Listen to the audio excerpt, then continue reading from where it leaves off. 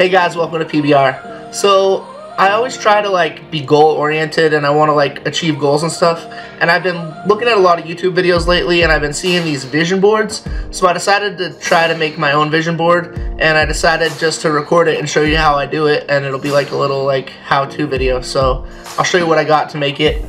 I got this duct tape that looks pretty cool because, well, you'll see. So I got duct tape, I got this cork board, I got push pins, and I got a frame. So I'm gonna use all this stuff and try to make a cool vision board that I can look at all the time that has some goals and I'm gonna put it somewhere that I see all the time. I think I'm gonna put it right here, so it'll be in the background of my videos. You guys will see. It'll be pretty cool. So I'm gonna take the duct tape and I'm gonna cover the cork board.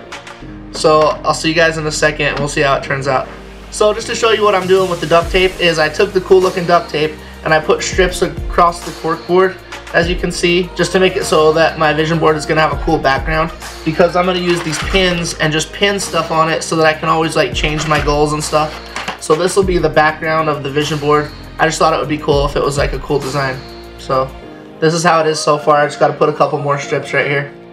Okay, so I'm all done with that. So I've turned this, just regular old cork board, into this. See how much cooler that looks? I thought it'd be a good idea. So now we're gonna take the picture frame and take out this glass and put the vision board, cork board in place of it. So let's see how that looks. Alright, so I got the cool vision board background framed, so it looks like this now. Now all we gotta do is cut some pictures or print off some stuff from the internet and use your push pins to put it on your vision board. So I'll do that real fast and then I'll show you the finished product. Alright guys, there it is, my finished vision board.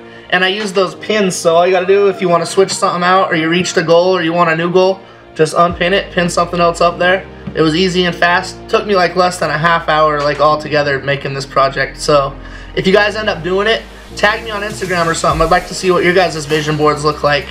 Alright guys, there's my vision board all mounted in its new home. I kind of like it, so hope you guys like yours too.